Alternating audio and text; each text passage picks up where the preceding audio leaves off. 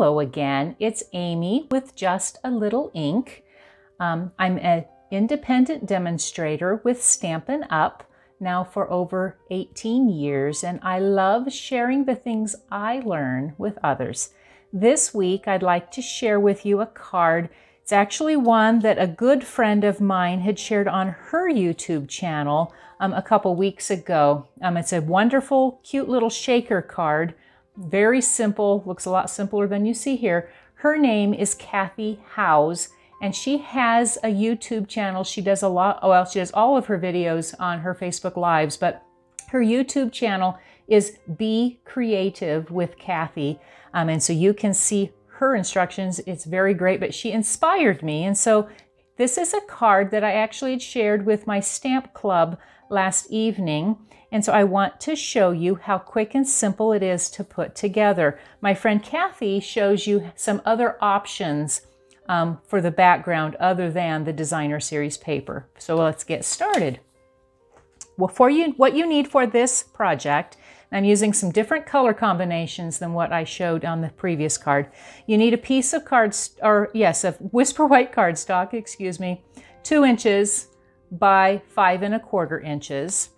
You need a square that's a scrap, and I have a piece I already punched from the Snowman Builder punch, and I'll show you how that's important here. You need a 1/4 sheet of designer series paper. Here I am using the Snowlake Splendor designer series paper, which is on our discounted list of products from our August-December catalog, our mini catalog that's going away. Very popular paper. It's on discount. And you also need a scrap piece that's 4 by about 3/4 of an inch. You also need a piece of Whisper White for on the inside. That's the 5 1/4 by 4. You also need one of our clear envelopes. And then you need a 1/2 sheet of cardstock. Here I'm using Pacific Point because it coordinates nicely with my cardstock, or with my designer series paper. 5 1/2 by 8 1/2, scored at the midway point at 4 1/4. And so let's get started. The first thing I want to show, well, and I didn't tell you these parts, you need a stamp set. The one I'm using is the Snowman Season stamp set. It's out of our annual catalog. You need, again, that Snowman Builder punch. And then I'm using the Stampin' Cut and Emboss machine. And I'm using this die that is from the Home Together dies. That's also something that's on our discounted and going away list. So you want to nab those if you're looking for them. I've been using these a lot. And the Snowflake sequins, which are discounted all the way down to $3. So I don't know how longer they'll last, but wonderful little product. So I'm going to pull up my Stampin' Cut and Emboss machine and show you how I cut my trees. Okay, so I'm going to set it here. I need, for this project, set my stuff out of the way here. So it comes with my number 1 and my number 2 platform. I need one of my cutting plates, which is a number 3 platform. I'm going to stick my 2 by 5 1/4 inch piece on top. And I'm going to lay my tree die, kind of angling it to make sure that all of the trees get on the cardstock. And I'm going to lay my plate on top, and I'm going to roll it through. I love how stable the Stampin' Cut and Emboss machine is when I cut things. So I'm going to pull it around, pull this here, and when I pull off, this piece I can toss and then release then here, and it leaves me with a snowy scene. So I'll set this out of the way. And I'm going to pull in the other items that I need. So we're going to go ahead. I need to fold my 1/2 sheet of cardstock in half. I like to use the bone folder because it gives me a nice crisp fold.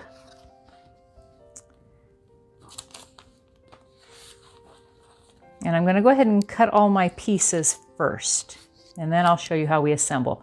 So I pre-punched this square piece of cardstock using my snowman punch, and then I'm going to open my stamps. These are all photopolymer stamps, and I'm going to use this to line up all of my pieces. I can kind of wiggle a little bit and push. Photopolymer allows it to stick to the cling. It comes with 2 arms. So I'm going to wiggle against on them. Stick them down. Do the same thing with the other one. Oh, keep them in the little slots.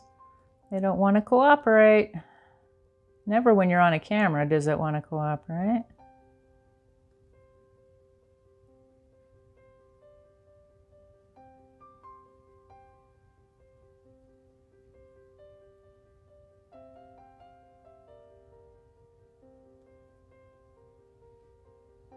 Whoosh, then I need my hat. All of these things punch out at the same time, and that's why I find it helpful to do this. Then I'm going to take my D block and I'm going to set it down on top, and it's going to grab all of those. I can lift them off. Then I don't need this. This was just my template. I'm going to set my stamps out of the way. I'm going to use the Tuxedo Black Memento ink because I'm going to be using my Stampin' Blends to color. I'm going to ink up my snowman. I could make his arms a different color. I am not going to do that. I'm just going to keep it simple, keep them all the same. So here I have now my stamped snowman. And what I use then to color, I'm going to use the dark of my smoky slate, and I'm not worried about blending. I'm just color book coloring to fill in the white space.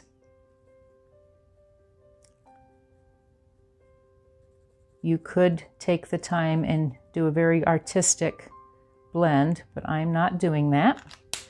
I'm going to use the dark of my Daffodil Delight to do the band.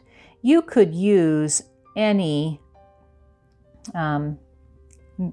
color medium. Could use colored pencils. Lots of options. I'm using the dark of the shaded spruce, or excuse me, the light of the shaded spruce, and that's what I'm using for my holly leaves. I'm going to use the light of my real red to color the berries. And it looks like I forgot one little section of my hat right there. And then I finally need some orange nose for his carrot top nose, so I'm giving the dark pumpkin pie. And then I'm going to turn my punch over, and I'm going to slide this in, and you're going to see when I do that, all of my parts line up fairly well.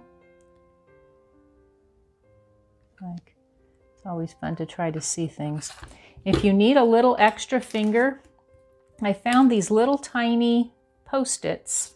They come on little tabs, work really well to give you just a little extra wiggle. So I'm going to use the extra wiggle. So I'm going to line up outside of the camera a little bit from you.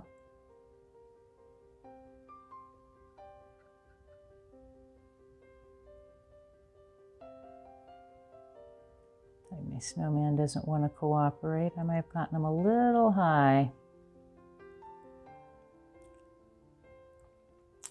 Overall, I think he'll work fine. Okay.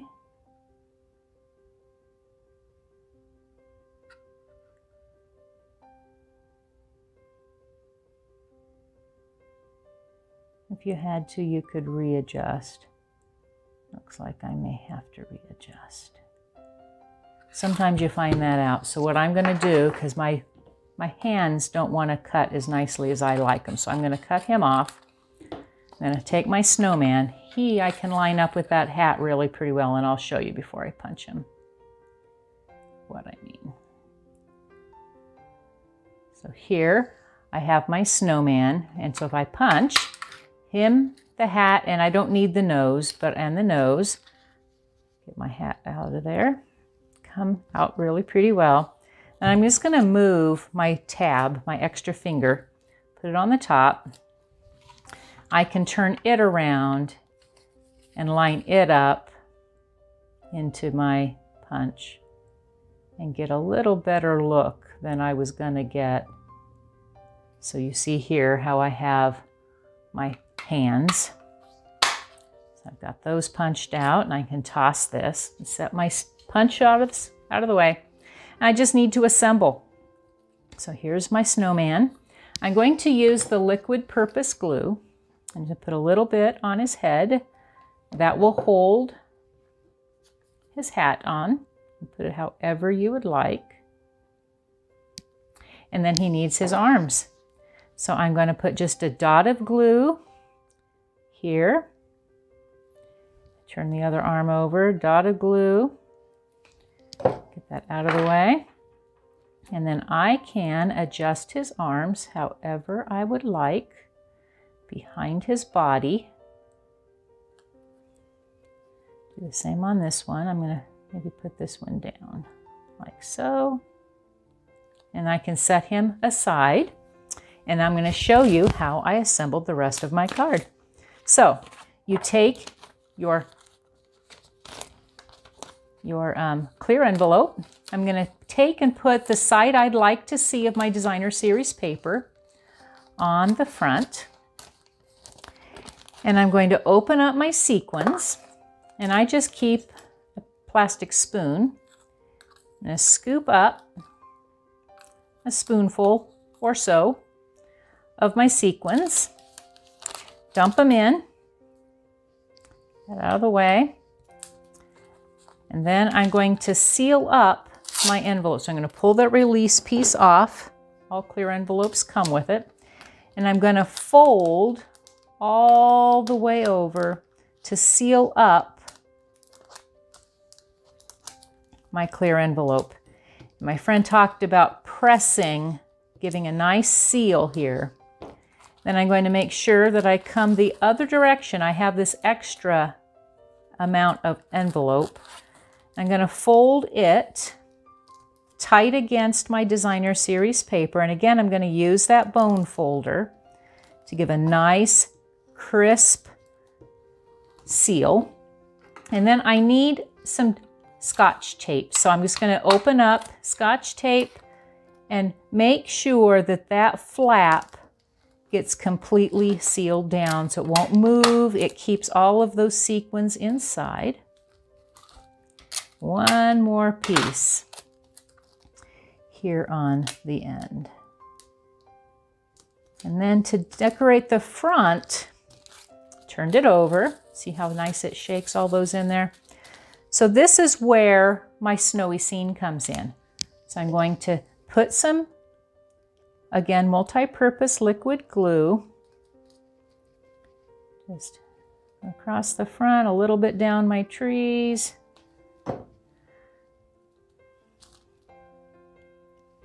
And then I'm going to lay it on the front of my card.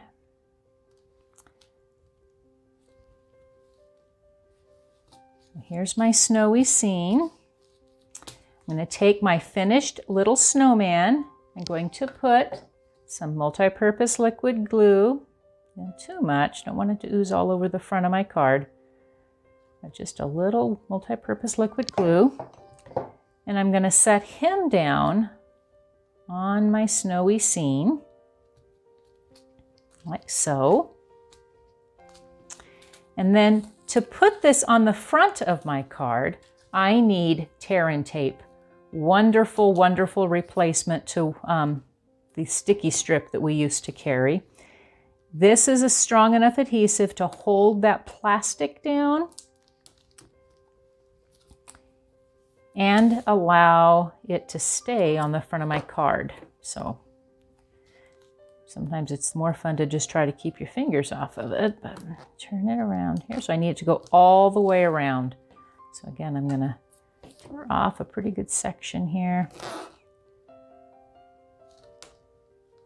And a little long, no bother. Just take it. And then I need one more piece. So I'm going to come here. Maybe a little long again, so I don't want to overlap. I just put it here. That works. So then I'm going to peel this off. All these pieces. Sometimes that's the fun part. She mentions, and I think it's a good thing, I can use my pickup tool. It helps when you can't grab something, especially with these release papers. Peel it off.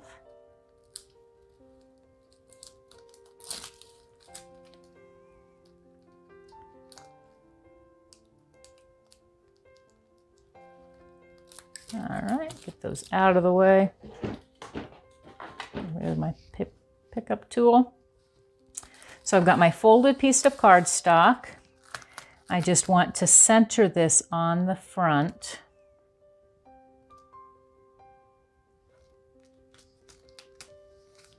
So, a little long, but that works.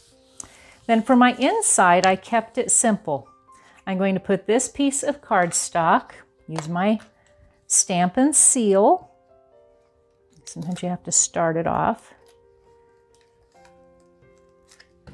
I'll take my Stampin' Seal. I'm going to put it along one edge. I'm going to pull out of my stamp set the Merry Christmas. You could use Let It Snow.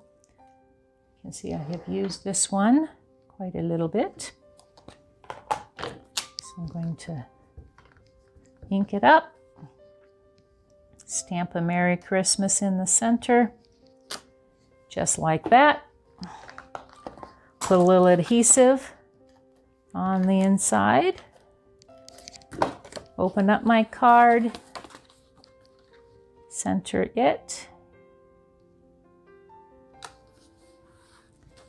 And just like that, I have a simple and cute shaker card that's not too thick. Mail's really easy, and will just put a smile on someone's face when they get it. So thank you for stopping and watching my video. If you liked it, I hope that you will click on the bell and choose to subscribe so that you don't miss any of my other videos. I do usually 2 a week. And so thank you so much. We'll see you again later this week. Bye.